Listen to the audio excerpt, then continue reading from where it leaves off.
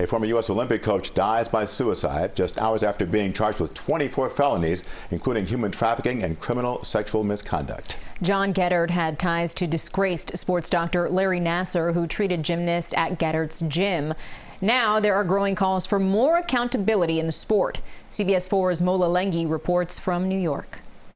John broke little girls. He broke our spirits and he broke our bodies. At 8 years old, Sarah Klein began taking gymnastics from Coach John Geddert. She was the first known victim of Larry Nassar, but she says the physical, verbal, and emotional abuse Geddert allegedly inflicted was far worse. Larry was at least kind. He was loving. He pretended at least to care about us.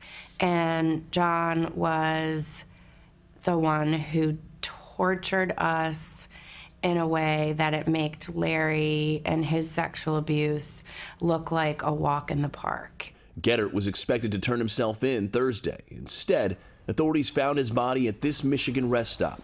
According to CBS affiliate WLNS, he died from a self-inflicted gunshot wound.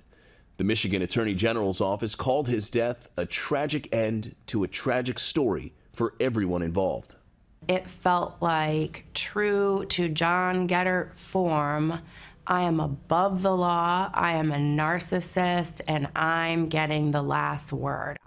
Klein and attorney John Manley, who has represented more than 200 Nassar victims, want USA Gymnastics and the U.S. Olympic and Paralympic Committee to be held accountable for the abuse. These people let this happen with Nassar and Geddert for money. That's why this happened. In a recent interview with 60 Minutes, Olympian Simone Biles called for an independent investigation into USA Gymnastics and the U.S. Olympic Committee to find out who knew what and when.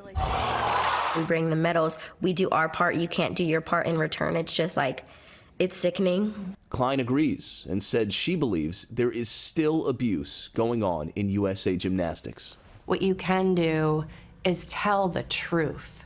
Give us the answers. Help us understand how this could have happened to us. Do the right thing. We asked USA Gymnastics to respond to Klein's claims and have not heard back, but they said in a statement last night that they had hoped Geddert's charges would lead to justice and that their thoughts are with the USA Gymnastics community. And the Michigan Attorney General's office said they were allowing Geddert to turn himself in because they had no indication that he would harm himself. Mola Lenghi, CBS News, New York.